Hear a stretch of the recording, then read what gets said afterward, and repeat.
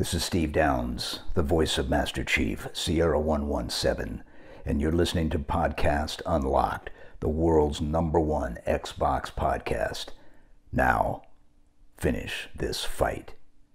Master Chief, out. This episode of Unlocked is presented by Destiny 2 Beyond Light. What's happening, friends? This is it, the big one, Podcast Unlocked, episode 469. It is November 10th, 2020, the day you've had circled on your calendar since whenever they finally confirmed the date. But here we are, and the date that you've just been waiting for. The Xbox Series X and the Series S are out. It's the next generation has arrived. We've waited 7 years between generations here. I'm Ryan McCaffrey, and I'm joined, as always, by Destin Legary. Give it to me, Destin. A launch day, bam, to everybody. 11:10. Perfect episode title for this episode. I am so happy that everybody is getting their next-gen consoles today. I can't wait to hear about your experiences and your first impressions of getting it. I was super stoked when I got to play with Series X, and I'm just excited for everybody. Well, we're going to talk a lot more. Yes, we're going to talk a lot more about that. Brendan Tyrell, good to see you, my friend. Good morning. Hello. Hello. And Miranda Sanchez, hi. Hey, everybody. I hope that you all are fun unboxing your boxes if you got one. And if you didn't, I hope you're able to get one soon if you want one. I don't know about you guys, but I keep patting my Series X. I pat the top. It's just very satisfying to touch the top of it. It's just good console. Thank you for your hard work. Well, it's already been quite a ride for a lot of people, because I've seen a lot of tweets of people who actually got theirs shipped early to them, and they received it early, which I can't remember that ever happening with a major console launch.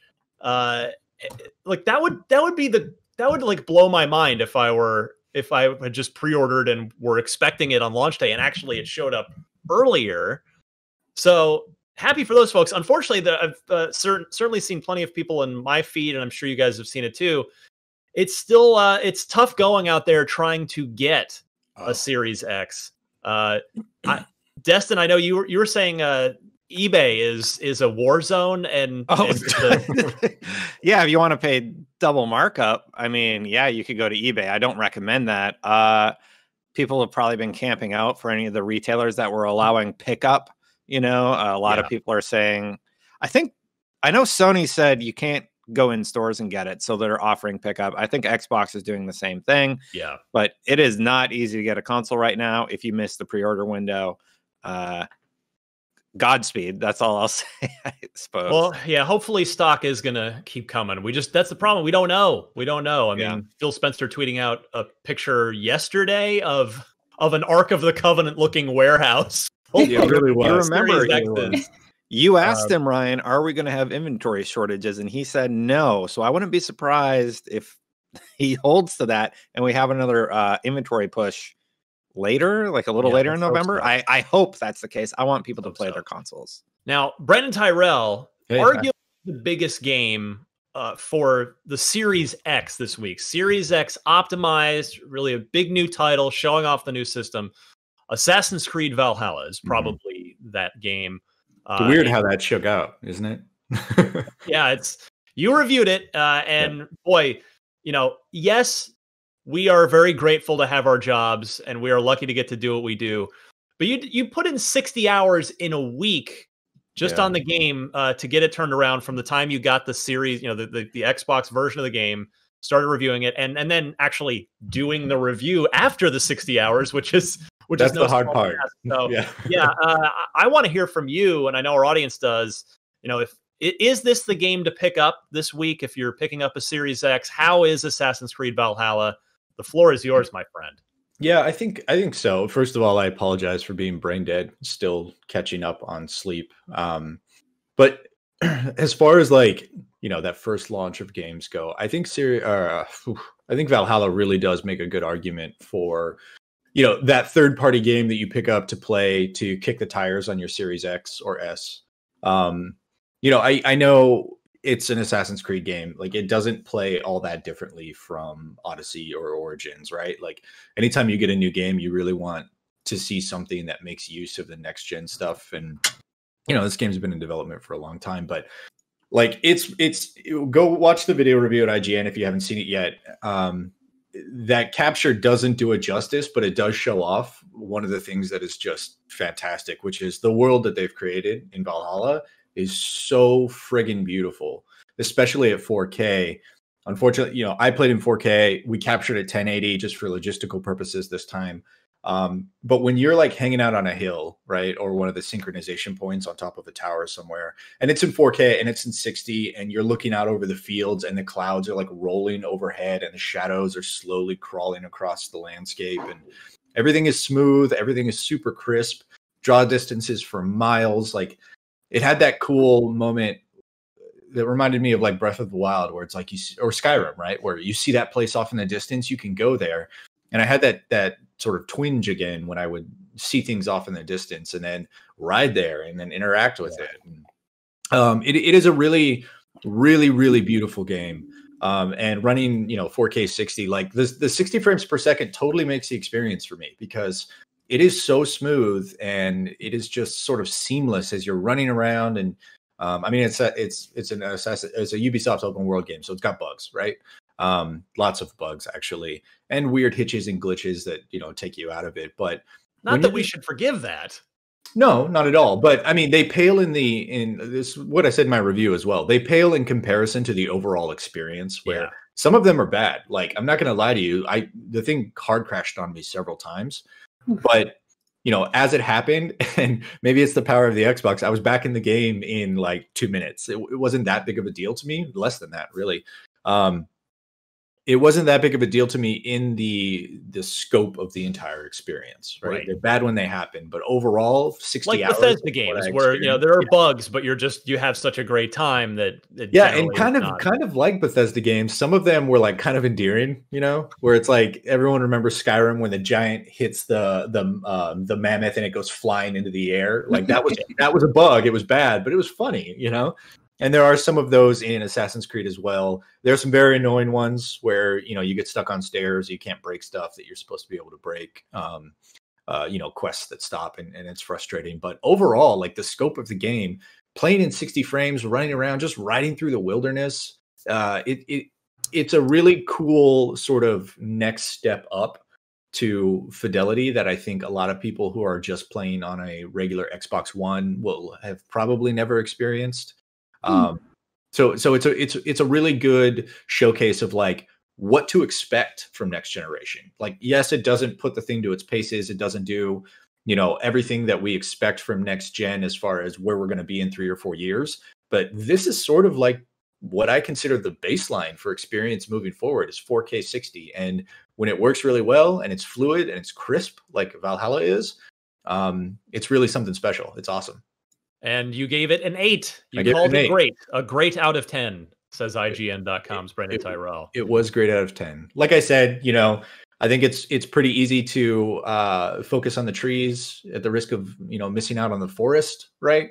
So taking everything into account, it's still a great game. It's got its problems, but I had a lot of fun with it. I wish I didn't have to play it in a week. I would have loved to. I would have loved to spend a little more time and do, things a little bit more my style, which is exploration based. And then when I get bored or something, I want to go back and pick up the main story. But it's a good game. It's a fun game. Excellent. Well, read your review on IGN.com also, or you can find on YouTube the video version, 9-minute video review, which is an epic. Like we don't usually go that long. Yeah, except for the biggest and the most anticipated longer games, reviews. Yeah, 100%. So I love. I'm sorry, Ryan. I don't mean to keep cutting you off. I love longer reviews. I think that structure is fantastic. Like some of our previews even touch 10 minutes, which is again crazy on the long side, right? The problem is logistics. We usually have a word count that we hit for review scripts, and that brings you in around 5-6 minutes. Yeah. But some games you got to talk. You got to talk at length in order to touch on everything. So while I do love reviews, it's hard. It's a harder turnaround, especially for the team. Like I was writing and cutting this video review with Pat Coughlin, who's on our video side. We were doing that on like Sunday afternoon, and I think we wrapped everything up at like midnight or 12:30, like a few hours before the 3 a.m. embargo. So longer reviews are great. I'm glad it turned out this time, but it's not something that's feasible every time. Yeah, that's all your game. That's all your gameplay too, which is awesome. Oh, Justin ruining the show with a ringing cell phone. But is it your? Did you get something? Is it your shipment? I'm about to say. I actually have mine on. It's FedEx telling me my Xbox is here. Mr. Xbox. Is it really? I'm not even kidding. Yeah, excellent. You're excused. I think So if you guys hear phones going off, it's probably that, which is also what I'm waiting for because I have another Xbox coming in for one of our coworkers. So.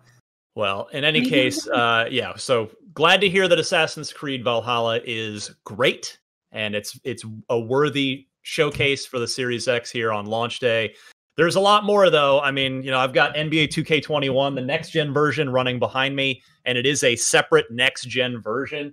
That's cool. And you can see, I know you can't tell from a camera within a camera, a screen within a screen, but man, it looks good. So, there's some good variety of stuff out there, even if we're lacking in those big first-party killer exclusives for now. But happy Xbox Series launch day and launch week, everybody. And with that, let's get to some news. The big story, Destin, I have to go to you here. The man who has played more Mass Effect than anyone I know. Mass Effect Legendary Edition finally confirmed as a real thing after many leaks, rumors, reports. It was announced on 11/7, of course, and here it is. It's coming out in spring of 2021. It will include the single-player based content, of course, and all the DLC from Mass Effect 1, 2, and 3, and including all of the promo weapons, armors, packs, all the content basically coming back, remastered and optimized for 4K Ultra HD. Casey Hudson, who of course runs BioWare now and was the project lead on Mass Effect originally, said that the team at BioWare's goal, quote, was not to remake or reimagine the original games, but to modernize the experience so that fans and new players can experience the original work in its best possible form. And Destin, what does that mean? That's really funny to me. I want to go. This is what I want to hear from you. Are the Mass Effect expert? Yeah. I want to know what you Hold think on, we'll workshop this. There's something. I don't know if I like that, but we'll go with it. So I'm really, really stoked about this. I'm going to play through it again. The dream has always been for them to take a look back at least Mass Effect 1 and sort of modernize a lot of the systems, right? Because when they phrase it this way, the goal is not to remake or reimagine the original games, but to modernize the experience so that fans and new players can experience the original work in its best possible form. To me, that says they're not changing the core systems, which do need a little bit of work. We're probably going to get higher frame rate, higher fidelity, better lighting, better textures. I think they're going to do that stuff. I would have loved it. Well, we don't know, right? So I can't even speak definitively, but I do not think they're going to be touching the core experience. And that's what I really would have loved to see them do. And I hope I'm eating crow and they actually did that. I can't wait to see what they've done here. I'm tremendously excited. Miranda, you got to be excited too. Yes, I've been dancing over here, but N7 Day is always a really exciting time. And having this announced on N7 Day is always super exciting. But to kind of echo your points, Dustin, I think if you guys haven't ever played Mass Effect, going back to the original game is kind of a pain. The way the game controls between Mass Effect 1, 2, and 3 is rather different in the way it kind of formats its combat experience. Yeah. But the first one really feels old. It's a little clunky. It's not the most fun to play. You can absolutely still go back and play it, but you can still play it, but as you were saying, it needs to be modernized, right? It just doesn't handle correctly. It's it's just clunky. It feels like you're carrying something that's when you have a really heavy box and you're it's really hard to pick up. You can do it. You're gonna get that, that box upstairs. But Mass Effect like a really heavy box. IGN. Looking back with sort of the hindsight of history, you can really see the sort of Mass Effect 1 was kind of the bridge between Knights of the Old Republic, which was Casey Hudson's project right before Mass Effect, to then Mass Effect 2 and 3. KOTOR was basically a turn-based, more or less a turn-based game, where you would queue up attacks and what you wanted to do. And then Mass Effect 1 kind of made it more real-time. And then really 2 and 3 turned it into a third-person shooter that had role-playing elements. So yeah, it'll be interesting to see how 1 is handled. Now, Destin, correct me if I'm wrong. Didn't the original PC version of Mass Effect released not long after the original Xbox version in fall of 2007? The PC version did tweak the inventory system, didn't it? So to make it the interface for that a little bit cleaner. Yeah, the interface was quite different on PC because it had to accommodate for a keyboard and mouse. So a lot of the puzzles involved moving your mouse through the keyhole as opposed to doing it however you did it on Xbox. I can't even remember. So yeah, there were definitely changes on the PC version. And, fans of the series for years have been adding improvements to the game, like improved lighting. And there's this huge texture pack you can download that the fans made that sort of enhanced the PC version of Mass Effect 1. And they've done a phenomenal job. Yeah, so the concern for me is always please don't just do that, because that's been out in the community for years. I really want to see what BioWare, this renowned studio, can do with the game that they built, especially with Casey Hudson there. Like Casey Hudson drew concept art of the Geth on a napkin, and that's what ended up becoming the Geth. I admire that period in BioWare's history is just so interesting to look back at, and how they're in Edmonton, right? And they were into this small not small studio space, but an office space, and they were coming together as a content team and just creating this amazing experience for us. And they were really in their heyday then. I hope we get to revisit that and see how they would modernize that now that a lot of the core team is there. Right. Brandon, you got a comment. Yeah, I would say one of the challenges too is I don't want Mass Effect to lose its identity of how unique that gameplay is as a bridge between kind of almost pseudo turn-based RPG with shooter. It really has that RPG, element to it that is iconic to Mass Effect 1, and I want that to be there, just cleaned up, I don't want it to feel like any other third-person shooter. It needs to still feel like Mass Effect, just a little bit easier to handle.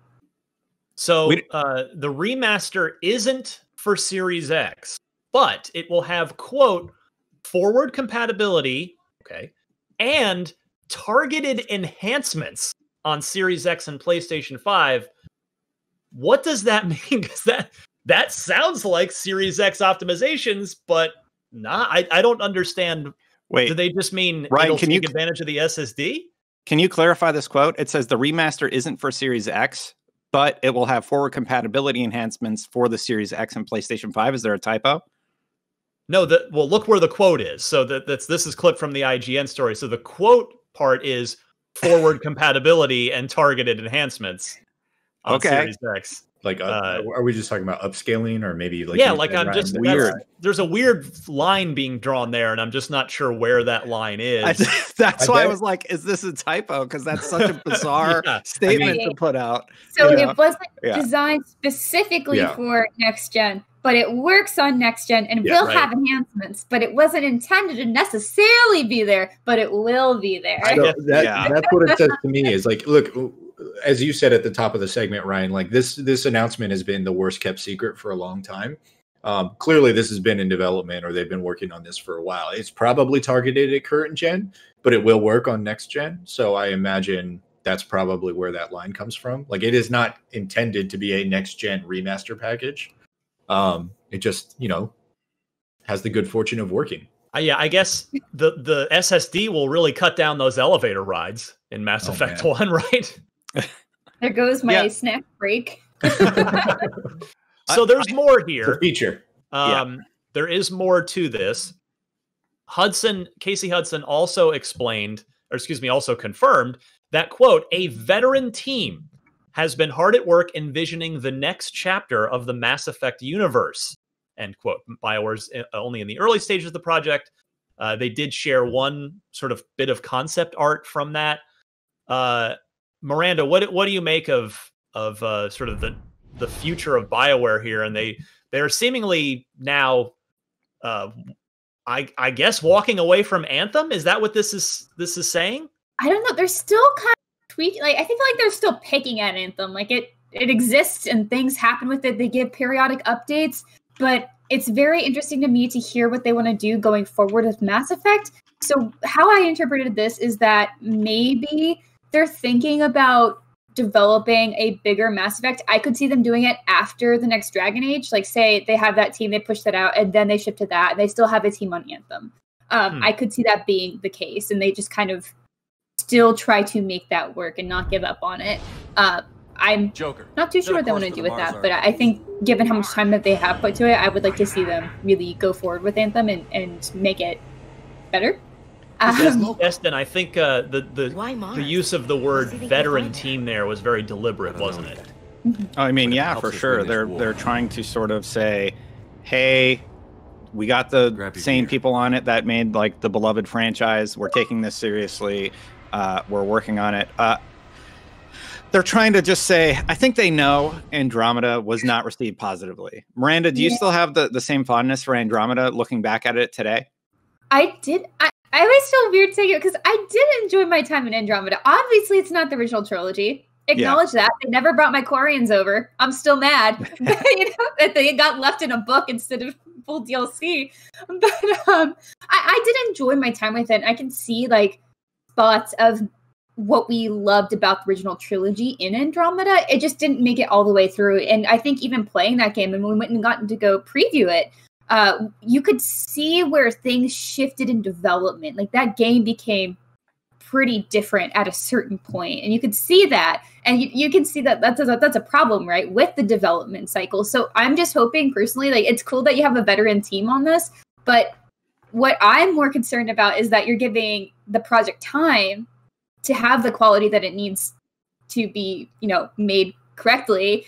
And I think that's kind of maybe an issue that happened with Andromeda. And so I don't think you necessarily need to have like the same old crew on a game to make it good, right? Like I think there's a lot of innovation that can be made with a new team. Look at them.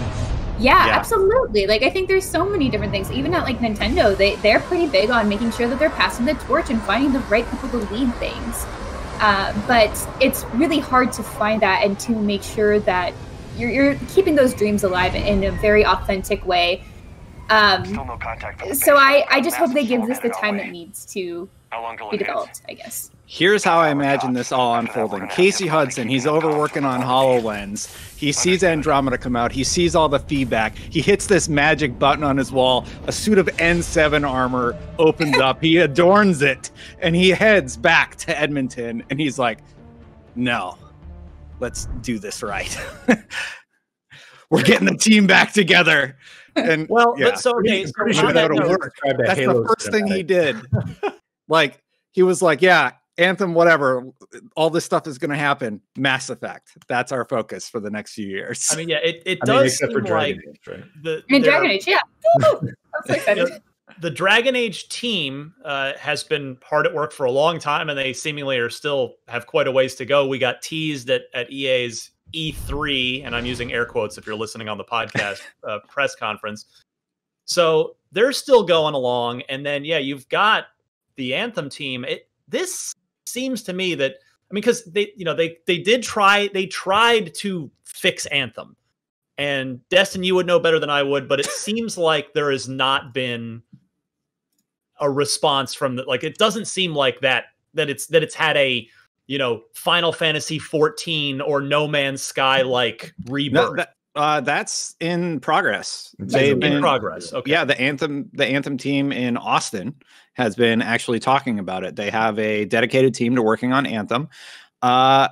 I am not holding on to hope that Anthem is going to have this massive resurgence and suddenly be this amazing game. I don't think it has the core systems necessary to do that. I think what they do is they do the best they possibly can with Anthem, get it to a state where they're mostly happy with some of the systems, and then they do Anthem 2. They need to just chalk Anthem 1 up to an experiment, redo it for Anthem 2 and do it properly. Yeah. And launch it. The name just has too much negativity associated with it. I totally agree, but I don't think you're right about it. I think it does have the core systems. I think it has everything it needs. It's just it doesn't come together in a way that's fun. They make two different games. Flying through the air is fun, but you could tell they tried to make Iron Man the game based on Destiny, and it just didn't work out, right? So Anthem V2, whatever that's going to be, and this process has been going on for a long time. Even 2 years ago, we were like, hey, are we going to hear about what's new for Anthem? And it just keeps getting delayed and delayed. So I have faith that they can turn it into something, but I also agree with you that I think it's too late, right? Maybe If that is a service game, like that window's gone. Like people aren't really going to come back for that. And I agree with you on that point, especially. I think the games as service experiment has largely failed. We've seen Avengers lose a ton of money, or at least that's the rumor that's been going around. Anthem was a massive bomb. What if they redid Anthem and it's not a games of service and they're able to focus on their storytelling, refine that story, tell a better story, give the player a better overall experience, and have subtle aspects of cooperative gameplay in the way that, say, Borderlands 3 does it, right? It doesn't have, not everything has to be games of service. And I wonder when companies are going to start to say, you know, maybe the single player thing isn't such a bad idea after all. You know, Destin, you actually answered a question in my head about when you said, so it's BioWare Austin that's now running Anthem. Yeah. Which means BioWare Edmonton, the other team that was the Anthem team, aside from the Dragon Age team, that's who's going to make Mass Effect. That's your veteran team. While Austin takes over Anthem, because of course Austin has experience in live service games. They did Star Wars: The Old Republic, so pretty good game. So whether this was always the plan to sort of have BioWare Edmonton hand off to Austin on this, or whether this is a new plan, this is the path forward for Mass Effect. So, I mean, we're probably still, I would guess, 4 to 5 years away from Mass Effect coming back properly. But this remaster is, because it is not a remake, it is clearly a remaster, for better and for worse. It is the first step, hopefully, towards rehabilitating not just the franchise's image, but BioWare's image overall. And saying that same team that worked on Anthem is working on the new Mass Effect, does that inspire confidence in people or not in nervousness? the general core gaming community? That's why he said better. You know, the veteran team has come back together. It's not a, hey, this is the same team that made the original Mass Effect. It's, hey, we're still BioWare. We still have all the people here that know how to make a great game. So don't worry about it. I know we've slipped up recently, but don't worry about it. I like everybody at BioWare tremendously. I have a tremendous amount of respect for the work that they've done. They really need a huge win. Yeah, you know, like if this remaster is just a retexture, that's just another like negative in the community's eyes. They really need like Dragon Age better be phenomenal. If it's another difficult project, then yeah. I will also say the last Anthem update, just for anyone who's curious, was on October 28th, 2020. So not too long ago. Okay. Jeez. Yeah. And it looks totally different. They revamped like the inventory system and everything. They're doing a lot of work over there. They're not just not doing anything. Right. Yeah. I think we could do a whole deep dive on like what went wrong with Anthem and how, despite what they're doing, I think Dustin, what you're saying is pretty correct on maybe just relaunching or doing something new will be what that game needs, but who knows? Well, we've got so much to cover. Let's move on to the next story. Xbox is reportedly looking to purchase Japanese game development studios and has been in contact with both small and large game developers. According to a report from Bloomberg, quote, several Japan-based game developers of varying size have been approached by Microsoft to talk about acquiring their business. Developers hold on, Destin. The developers asked not to be identified at this time due to the private nature of the talks. Well, Destin, you're saying what's, I think, on everybody's mind. Oh. Go ahead. Oh, no, I just had something in my throat, Ryan. No, was it a hedgehog?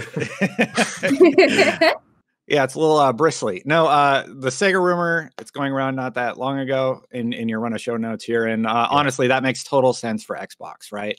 I think that would be a good get for Microsoft. I don't really have a ton of commentary to add besides that. That would be one. It would be, I don't know, who else would be on your mind as somebody who would be a good get for them? Like you're any thoughts on who you'd like to see Xbox target in Japan?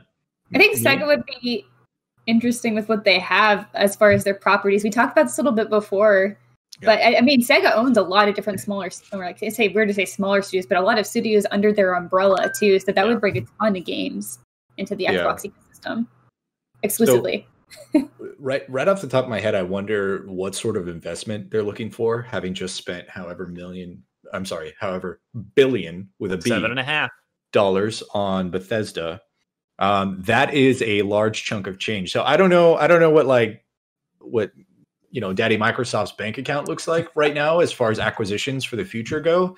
It makes sense if you want to stay in a console sort of business. You need to figure out ways to make footholds into markets and regions that you just are not cracking into right now. So this makes a lot of sense. That much do they want to invest in it, though, is the question.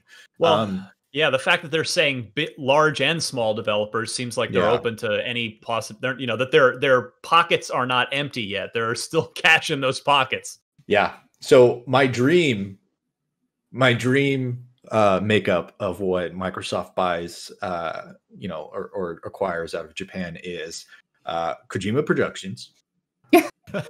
I think that is a very interesting and potentially incredibly lucrative Sony own the studio, or did they just partner up? Acquisition for them. What's that? That would never happen, right? No, Sony doesn't own them. Yeah, they're second party. Okay, yeah, there was just a partnership. They're just publishing, right? That would be wild. As far as I know, they're second party. But can you imagine Kojima officially joining Microsoft? I don't think it'll ever happen because he's got a great relationship with Sony. Relationship with Sony. What happened with Konami? I honestly don't think he wants to work for a boss like. He has proven that he's got the name, and his team obviously has the talent to create stuff on their own. Why would you need to be owned? So I don't think that'll happen, but can you imagine? Outside of that, I would love to see From Software on the docket for them. Another strange pickup, because From Software originally was second party back in Demon Souls. They only made it for Sony. But since then, they've, obviously Dark Souls has been on everything. Well, you're forgetting their Xbox history with Otogi. Otogi. They have a long history. At what point do you look at a studio and say it's the same studio as the past, right? Like there was a certain turning point with Dark Souls for them, and that sort of became their sort of lucrative path forward. But Bloodborne.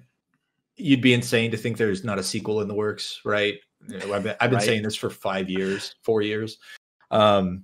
So again, that one's a little thin, but maybe. And then I pulled up a few other ones that I think are interesting. I think Level 5, which that's actually what I was going to bring up. Yeah, I think Level 5, which is Ni no Kuni, kind of fits right up there with Microsoft. They have a history of purchasing or working with Japanese developers to create JRPGs. And Ni no Kuni just sort of fits Microsoft's bill, right? Look at Ori and some of these other games. Sea of Thieves, very family friendly. And they were developing True Fantasy Live Online as an original Xbox exclusive. That was canceled. It's a make good 20 years later. So they also work on Yokai Watch, which I think would be an interesting thing to have in the Xbox ecosystem, because it's like a Pokemon game essentially, but just a different version with yokai. And I wonder if they would still work with like Nintendo on that, though, because that's a very like Nintendo game, especially in Japan. I don't think it's as big here, but it's definitely something bigger in Japan. And I thought about that exact same thing, because it is a competitor of Pokemon, right? So not a competitor is probably a strong word, but at what point, like, do they retain the license? Are they still able to work on that license if they get acquired? I'm not sure about that. Yeah. The other one that I thought would be a good get for them is Arc System Works, who's got a really phenomenal history of fighting games. They just recently did Dragon Ball Fighter Z. They do the Guilty Gear stuff. If they haven't released Strive, no, it's coming out next year, I think. Did it Kill a Kill game? Yeah. So I mean, that's sort of their fighting game area covered for them. And then the last one is kind of a weird one, but Grasshopper Manufacture I think would be an interesting one. Sony's got their Kojima, Xbox gets their Suda51, right? He makes very strange games, very weird games, but they've always been niche. I don't think any of them have really exploded, unlike No More Heroes has. I think what I'm trying to say is I think that's probably their highest profile one. But I could see him, with a blank check from Microsoft, their studio doing some really, really interesting things. And, his games have been on the Xbox in the past. I don't know if you remember the bullet hell game Sine Mora on Xbox Live Arcade. That came from Grasshopper Manufacturer. There was a game called Black Knight Sword that I think I actually reviewed 5 years ago or something like that. It was very interesting as well. So I think there could be something there. if Microsoft is very interested in picking up not just a studio, but a personality. So Miranda? This is going to ruffle some feathers and maybe stir up some bad feelings with some people. Platinum Games. I'm sorry. I was gonna say that too. Go ahead. I like it. Yeah, I think that would just make a lot of sense. I think they make those sort of like action JRPGs just a super, I keep saying super, a wonderful wide variety of games that I think would fit really well in the Xbox ecosystem. Obviously, they have Bayonetta. They did Metal Gear Rising Revengeance, Wonderful 101. I remember they did the Legend of Korra game. I actually covered that forever ago. Obviously, Nier is huge, and I think that actually fits really well in the Xbox ecosystem. So I think that would be an interesting pickup. Mm-hmm. I'm sorry, Ryan. You've just got a cheerleader dance squad going on behind you right now. Oh, I see a coach in a plaid suit. It must be halftime. Yeah, you just missed them. But yeah, no, Miranda, I'm with you on that. Was one of the two. I wrote down a small developer and a big one. I'm with you on Platinum because it's like, yes, there was Scalebound. No, I don't think Scalebound would come back even if Microsoft bought them. But yeah, there is a history there. There is a partnership, and they make the thing about Platinum is they make critically acclaimed games, just typically fantastic games that, with all due respect, generally have not sold very well. And there could be a great mutual fit there of Xbox saying, hey, you guys make great stuff. We'd love to help you bring it to a bigger audience through Game Pass and the first party family. And Platinum could say, hey, we'd love to have our games be put out to more people and to have the power of the marketing arm of first party and to have that financial security for the studio too. So I agree that could be a big fit. And then just to throw the pie in the sky one, if the rumor is big and small developers, Capcom. I mean, look at the treasure trove of IP. That's really good. That Capcom has: Resident Evil, Street Fighter, Monster Hunter, Devil May Cry, the currently dormant Mega Man, Dead Rising. The list goes on. I mean, that really, really, really good thought, Ryan. I don't know what the price would be. I don't know, but if you paid $7.5 billion for Bethesda and you're still shopping, Capcom, and you want something, you want that variety. You want the Japanese game development. Boy, Capcom, you couldn't really. They might be the Bethesda of Japan as far as the quality and quantity of their portfolio. So I think that's a really smart observation, because if you're looking to buy into Japan, you're also looking to have crossover interest with your Western markets, right? Capcom definitely has that. Yeah. Look, what other publisher has so many game series that are popular on both sides of the Pacific? Resident Evil is big in both. Monster Hunter is big in both. That's really smart, man. That's really, really smart. I like that a lot. I'm going to say $5 billion. I mean, who knows? I don't know what it would actually take to get that, but it's not out of the question. Hey, Ryan, small thing. Can I just interject? It's just a super nerdy thing. Phil Spencer just confirmed that Destiny 2 multiplayer is going to run at 120 FPS. Woo! Nice. So that's kind of insane for the Series X to be sporting. Pretty cool stuff. That is fantastic. If you're just listening to the podcast audio version of it, Destin has removed his shirt and is running circles in his living room.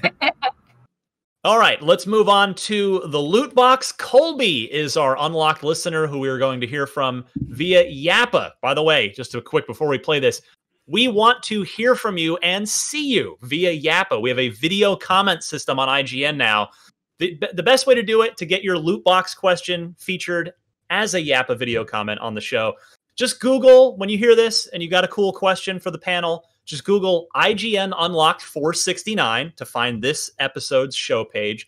And then you'll just find the Yappa section right down near the bottom, right above the comments. And you don't have to make a Yappa account if you don't want to. You can sign in with Google, Facebook, LinkedIn, or Discuss. So just leave us an awesome video comment as Colby did. Go ahead, Colby. Hi, Ryan and the Unlock crew. I'm sitting here today at work listening to, I guess, last week's podcast. Don't tell my boss. And your conversation around Cyberpunk brought up a question in my head. With originally the next-gen version of Cyberpunk releasing later, with the delay, what do you think the possibility is of both the next-gen version of Cyberpunk and I guess what is still the current gen version of Cyberpunk releasing side by side? Or do you think the next gen version will be pushed back even further? Let me know your thoughts. Brandon, you want to take this one? Give him the bad news. Unfortunately, I mean, it's a fair question, right? Yeah, it is. We've gotten this question a lot, which is why I wanted to play it, because Colby is far from the only person who's been wondering this. Yeah, I mean, it's already been established the next gen version isn't going to be out for a while. I mean, you're looking into, I'd say, a tail end of Q1 2021 is when you start looking for it, and we'll see what happens. But realistically, it's not going to be until well into next year.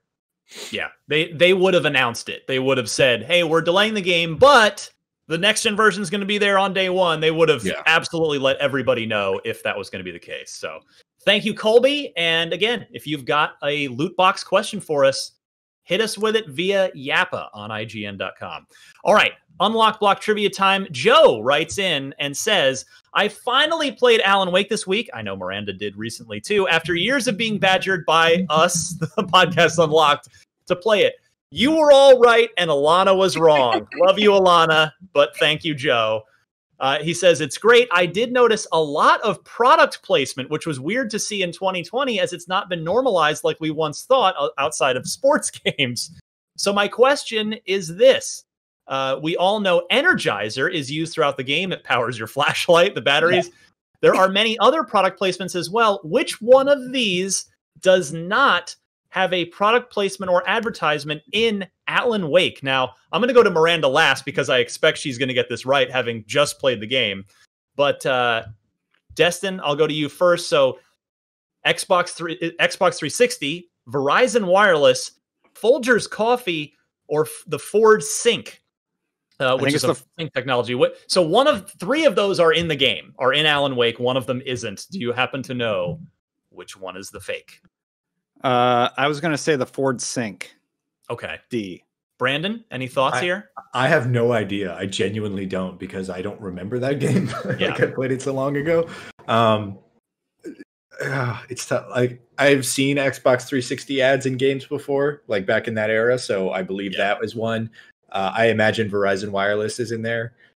It's between Folgers and Ford for me. I don't know if Ford Sync is an actual car, but it's got to be, right? It's got to be.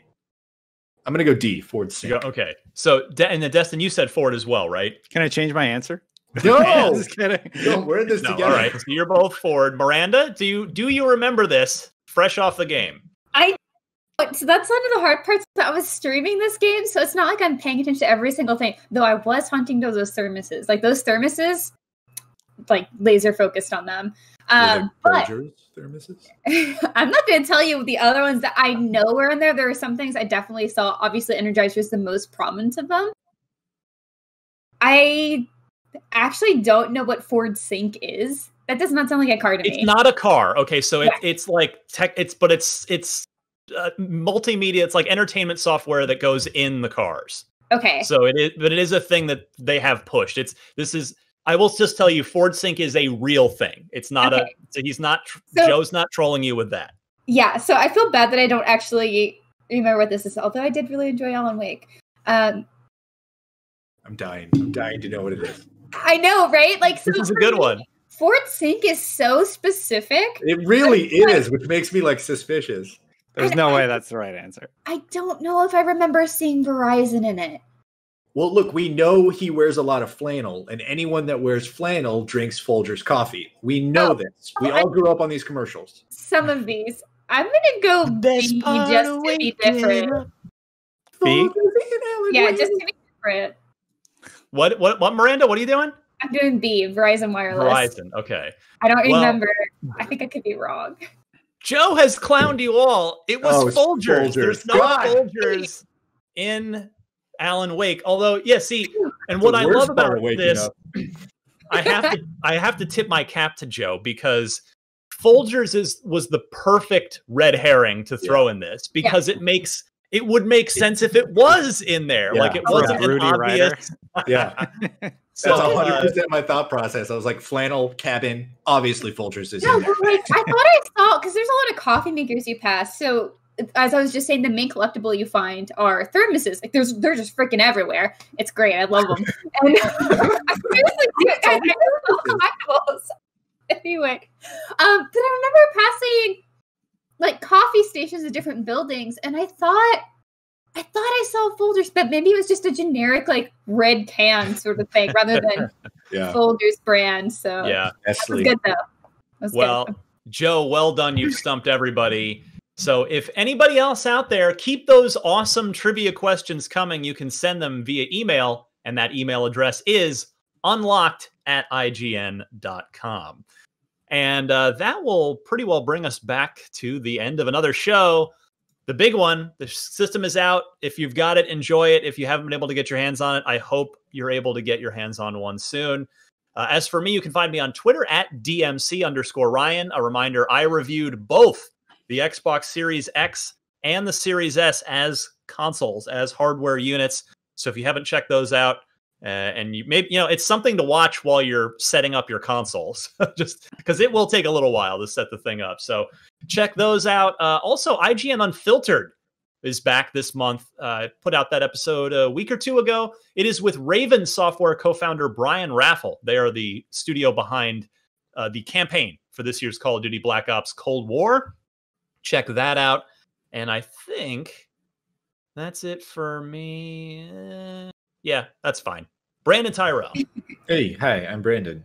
You can find me on Twitter at Brandon Tyrell.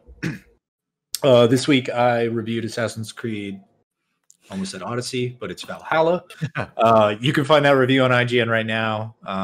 It's very long, but if you have questions, I probably answered them because I wrote over 4,000 words, which I shouldn't have done. Lot. But I did, or watch the video review. There's more information in the written review, obviously.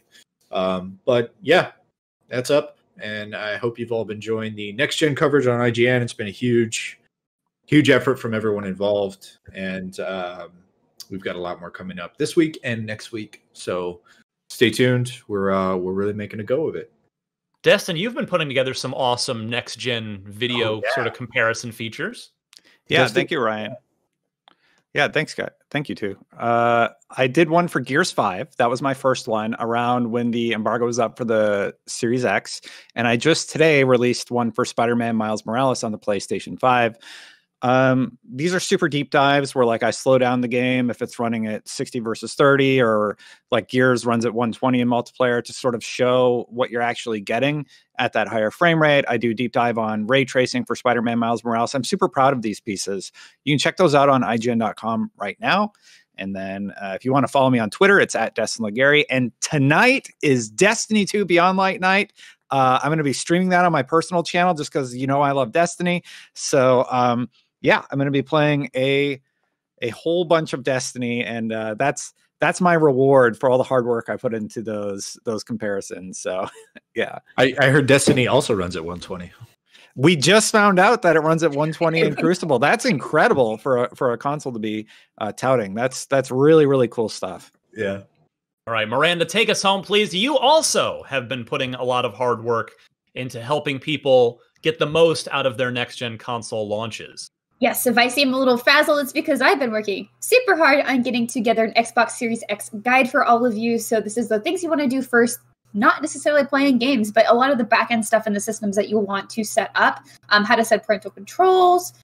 We also have some guides on audio options and a bunch of other things. So please check out our guide if you do need help. And if you're not saying something that you need, maybe hit me up on Twitter, but you can find me at Havoc and that's Havoc with a K. So please definitely check that out. We'll have tons of guides going up. We have one for Yakuza. We have one for Gears Tactics if you're just jumping into that. IGN guides will be around always for you. We're trying our best to make sure we got everything covered. So please use our guides. We work incredibly hard on those. Also for me tonight, I'll be streaming a Remedy game. Also, I'm playing Control. So another fun game of collectibles. Good stuff. All right. Thank you, everybody. Enjoy your next-gen console launch week, and we will see you back here for episode 470 next week.